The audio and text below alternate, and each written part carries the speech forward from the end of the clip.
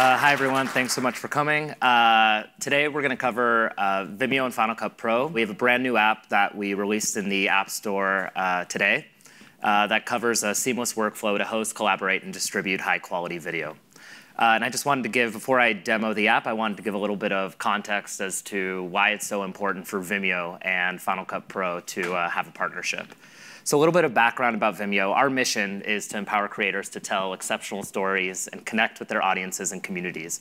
And what that really is built on is a foundation of a seamless workflow that supports creators wherever they work.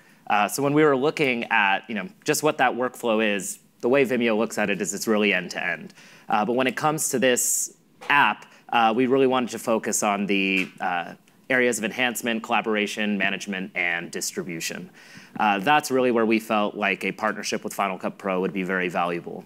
We get millions of uploads from Final Cut Pro annually from the native integration that we already have within Final Cut Pro X. The way that we really build our roadmap is working backwards from our creators and solving problems that are important to them.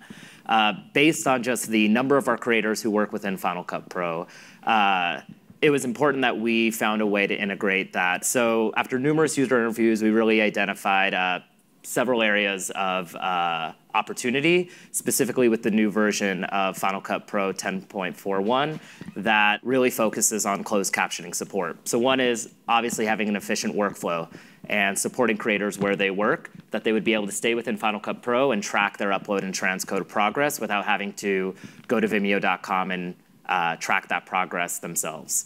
The other is high quality. Final Cut Pro supports advanced video codecs, including ProRes. The native Vimeo integration didn't do that, and it was important that we really focused on quality in this release.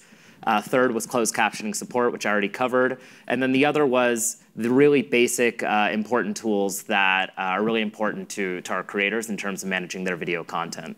And that's control over the title, the privacy, and then also the ability to very quickly copy a link. And you can share it in a Slack channel, share it over email, all without having to leave your desktop.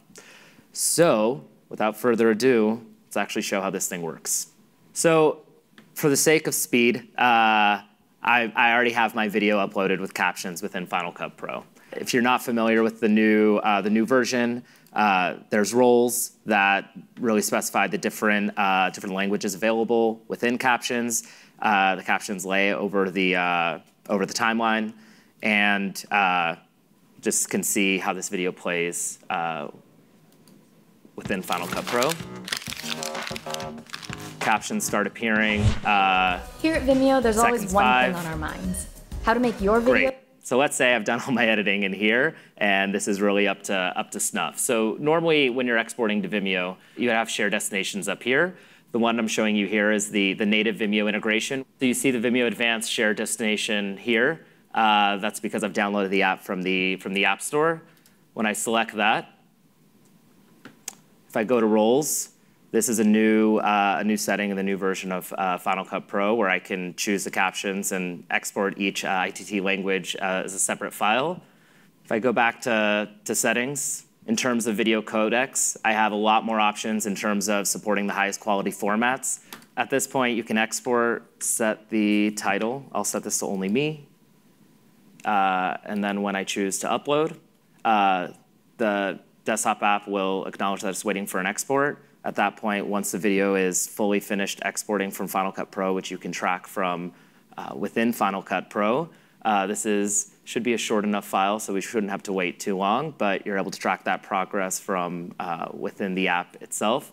For the sake of the demo, I did do an upload previously, so we would be able to showcase a little bit more about all the functionality the app gives while you're working within Final Cut Pro. Normally, you would see the progress of the export, including our uploading and transcoding, right down here on the bottom. You see the captions that you've exported are available within the desktop app.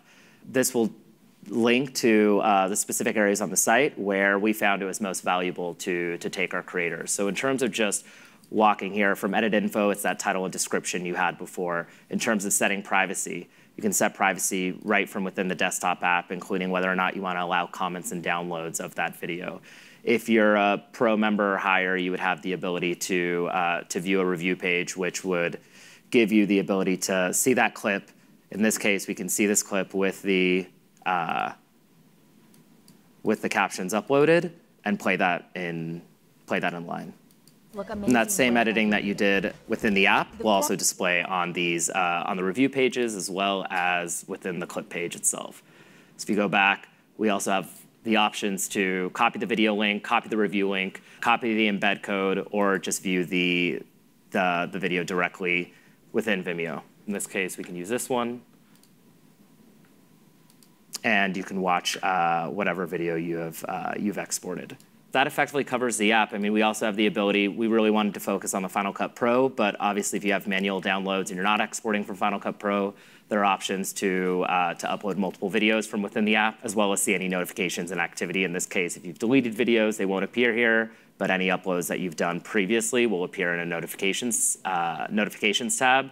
Really, this is just the beginning of our desktop app. We plan to make a lot of improvements in terms of bringing time-coded markers that exist within the review pages into Final Cut Pro, exporting chapter markers, different areas that we found are really important, but we felt like this was a really great first step in showing that we want to bring Vimeo to where our creators work. But other than that, I look forward to hearing from you, and in general, Vimeo enjoys hearing from video professionals and creators in the field.